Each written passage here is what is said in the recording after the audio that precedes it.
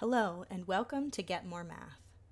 Get More Math is a program that you are going to use for practicing math problems. It won't be teaching you new things, but it's going to help you remember the math that you've already learned, because it is so easy to forget if you don't practice.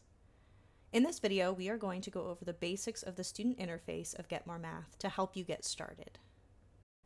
This is how a student screen might look when they first log in. Each of the squares up near the top represents a different type of math problem, what we call a skill. Your teacher adds all of these skills, and they will all be things that you've already learned. Notice that all three squares are red. All brand new skills start out as red. The blue outline around the square means that this is a skill that is currently selected. I can choose to work on a different skill as long as a $ appears on the square. Here I have a problem where I'm adding fractions. Another problem is asking me to classify a triangle. And in my original problem, I need to identify the value of this plotted point. If I get this problem correct, notice that smiley faces fall, and I earn a point. To earn points in Get More Math, you must answer the problem correctly on the first try. The square of that skill that I answered correctly is now faded, and I can no longer choose that skill to work on. You may only work on problems that have a $. These are problems that are worth a point. With most types of homework assignments, you only find out what you got wrong after it's been graded. Get More Math lets you know right away if you've got something wrong so that you have the chance to fix your mistakes. When I get a problem incorrect, notice the message in the gray ribbon, a purple dot shows up in the answer box, and a red outline now appears around the square. I'll need to look over my work, try to find my mistake, and fix my answer. But notice that I didn't earn a point here, because Get More Math only awards points if you get a $ problem correct on the very first try. Now I've been given a fresh problem, practicing the same skill to show that I understand how to do the problem. Getting this one correct on the first try, I'll earn a point. I'm currently working in an assignment. I can determine this by identifying the name of the assignment and my progress on completing the assignment in the box located in the center of my dashboard. By using the Change Assignment button, I also have the opportunity to switch to any incomplete assignments or to switch to Mixed Review, depending on what my teacher has allowed me to have access to. You can also go to your assignments history to see past assignments. If the Change Assignment button is gray and you can't click on it, that might mean that you've completed all of your assignments, or it could mean that your teacher has turned off the option to switch between assignments and Mixed Review. Let's go ahead and switch to Mixed Review. Notice the box in the center of my dashboard now shows that I'm working in Mixed Review. Here, you will be able to practice the skills that your teacher has assigned to you throughout the entire year. As you continue to practice and get problems correct, your skills will go up levels. We use colors to indicate different levels of mastery. As a reminder, all new skills will start out as red. On the first day of practicing a skill, you can see red squares level up to yellow. And as you continue earning points in Mixed Review, you'll have the opportunity to level up even further, to green, silver star, and even gold star. You can see that some of the skills have $ on them, while others do not. $ skills are ones that Get More Math thinks are best for you to work on right now. Maybe they're brand new, maybe you haven't done them in a while, or maybe you often make mistakes on them. As a reminder, if a skill has a $, that means that you can earn a point by answering that question correctly on the first try. After you do a problem and get it correct, Get More Math recalculates which skills get to have $ on them. And it might even move that one that you just answered to a higher skill level by changing its color.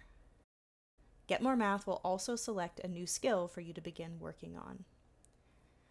You'll notice every time I click away from a square, it gains an orange triangle in one corner. If I do this 4 times, Get More Math won't let me click away anymore. I have to work on this problem. When answering multiple choice questions, fixing mistakes works a bit differently. When I get this multiple choice problem wrong, I get something called a penalty. You will only earn penalties on multiple choice questions on skills that you've shown progress in understanding. In order to earn any points, I will first need to remove any penalties. So, as usual, I need to fix my mistake. But even after I do that, I still have a penalty on this problem. To get rid of my penalty, I have to get this problem right on the very first try. This is to show Get More Math that I know what I'm doing. I'm not just randomly guessing. If I get the question wrong another time, I've earned another penalty. As long as there's a penalty on this problem, I can't get any points for doing it right. So I'm going to have to complete that skill again, answering correctly on the first try until all of my penalties have been cleared. If I get this problem correct, I'm finally able to earn a point. Now that we covered the basics, let's take a look at some additional features of Get More Math. Sometimes in math, you need to use notation that's not on your keyboard, like a fraction or an exponent. In Get More Math, all of the symbols that you will ever need are found right under your answer box. Notice by clicking this button, I'm now able to enter a fraction. If you can't find the notation that you need under your answer box, you should be able to find it on your keyboard.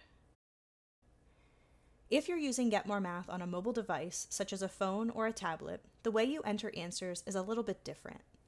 Right under the answer box to the left, there are 3 things that you can select. The number sign contains all the numbers, symbols, and letters that you'll use most frequently. The x squared button leads to fractions, exponents, and more. Finally, the ABC button pulls up your device's keyboard. This will be especially helpful for when you're entering a label for a word problem. Another thing to be aware of when using Get More Math on a phone is that all of your colored squares are automatically collapsed. If you want to see them, just tap the white arrow near the top right of your screen. It's always important to read the questions in Get More Math very carefully before you answer them. Some problems will require you to enter your answer in a certain way, like as a fraction or as a decimal rounded to a certain place. Also, when you're doing a word problem, make sure to look at the answer box and pay attention to whether or not a label is required. Some questions in Get More Math will require you to draw a graph as a part of your answer. So check out our tutorial on how to graph in Get More Math to learn more. On the dashboard at the top of your screen, you'll be able to see your points for the day, as well as your points for the week. You'll also be able to keep track of your progress towards getting game credits. You will receive game credits by earning points in Get More Math. I'll explain more about these a little later. You'll also see 4 lines in the top right corner of your dashboard. When you click on the 4 lines, you open up the student menu. From here, you can change various settings. For example, you can choose whether or not the smileys fall when you answer a problem correctly, or maybe you'd like to change the theme color of your account. You can also view your statistics, both overall and for the particular skill you're currently working on. By looking at the calendar, you'll be able to see your data for each day, week, and month of the year. This is also where you'll go to spend your game credits. Each credit earns 90 seconds of game time. Your teacher gets to decide both what games are available and how many points you need in order to earn a game credit. Beware, when you log out, Get More Math will only save up to 2 game credits, so it's a good idea to use them as you earn them. You might be wondering what to do if you get stuck. Well, if you can't figure out a problem on your own, you're probably going to have to get some help from your teacher. Make sure to ask about the hardest problems when your teacher is available to help you.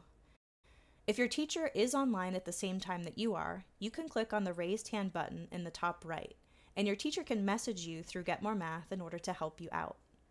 However, Get More Math doesn't allow students to send messages back to their teachers, so you need to make sure that you have a good way to communicate with your teacher outside of Get More Math.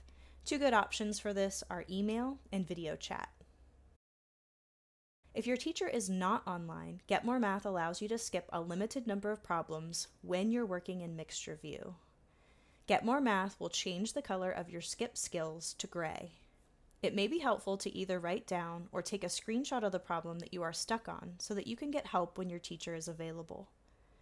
Also, when your teacher isn't online, the 4-corner rule won't apply, so you can click away from a problem as many times as you'd like. But keep in mind, this only works if your teacher is offline. Congratulations, you made it to the end of this tutorial. I hope that this has been helpful and that you'll enjoy using Get More Math.